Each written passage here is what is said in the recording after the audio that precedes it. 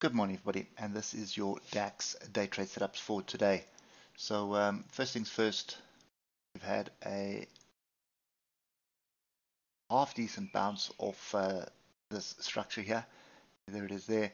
Did get a bit of confusion here, and we're drifting higher at the moment. No diversions or anything to speak of. We are in an uptrend, so obviously we are looking for opportunities to buy on the DAX. The Dow is looking a bit weird.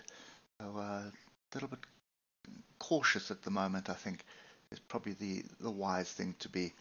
So from the 3-hour perspective, buying off the bottom here, moving up to the top, does look like we have a bit of a flag break here. And I'll just use the channel tool for clarity. There it is there.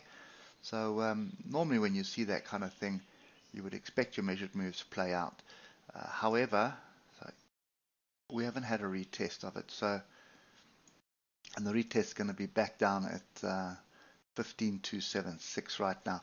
Oscillators group to the upside. No diversions, nothing sinister that we can see here. But if we just get to the hour, have a look at what happened yesterday. So that's pure sideways price action there.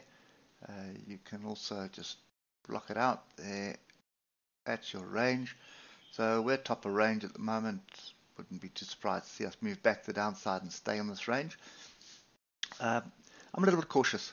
So if you are holding on to longs at the moment, I just start putting some stops up, start moving stops below the structure, and probably even take some of them off the table at the moment, just in case. You can always add to positions later on, but if you're in profit in some of the stuff, I'd be taking it out. I'm not so comfortable with what we're seeing here, so it could be a bigger range. So what I mean by that is, let me just delete that and delete that. Could be a bigger range like that.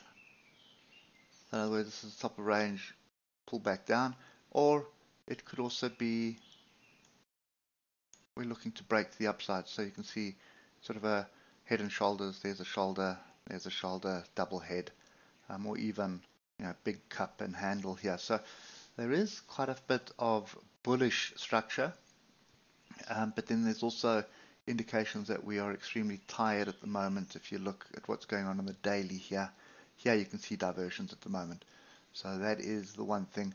And ultimately, it's been a good run up, so I would expect some kind of a pullback. If you look at the weekly, we've got a bit of a double top on the oscillators as well, and but we're still going higher. So not all doom and gloom here, but I just think cautious.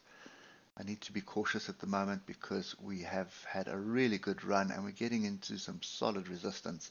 So I'd be very, very, very cautious. If we start dropping below this trend line, that would indicate we're going to probably have a deeper pullback. And that deeper pullback would probably be back down to the bottom of the range at 15,276. So that's kind of my view at the moment. But personally, I'm going to be sitting on the sides.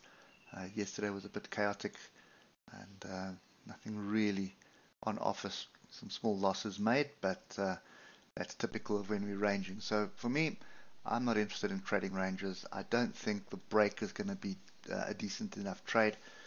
We are extremely oversold on the higher time frames, so whatever we break the upside is probably going to be short-lived. You're better off looking for structure lower down. And even if we do break this trend line and we drop to the downside here, it just comes to the bottom of a bigger range and would probably offer a bit of a better opportunity to buy into it. We also have something in the middle of this range right there, which has been tested as well, twice yesterday. But yeah, if you look at yesterday's price action, this after hours stuff, I'm not really interested in it at the moment, so I'm not going to read anything into that. This is the one that I want to see. You can see big downs, and then we sort of drifted higher. So it wouldn't surprise me to see us sort of break the downside, destroy all the bullish sentiment here, and start moving to the bottom of the range. Start dropping below the bottom of the range, then you start having a little bit of a bigger problem on hands if you're holding on to longs, because that would be a double top and would basically mean you're moving back down to the bottom of this structure. Still in a bull trend, still upward, but a retest and a rejection could set up a next leg down. And that's always the worry that you've got. So for me at the moment, I am sitting quietly on the sides and paying very close attention to what is going on in this area here. As soon as we start dropping, it would be time for the lower time frames to start picking up some scalps to the downside. You can see on the 5 minutes above and below the moving averages, nothing really was trading yesterday. Okay, anyway, that's it for me. Hope it helps, and we'll catch up with you tomorrow morning. Cheers for now.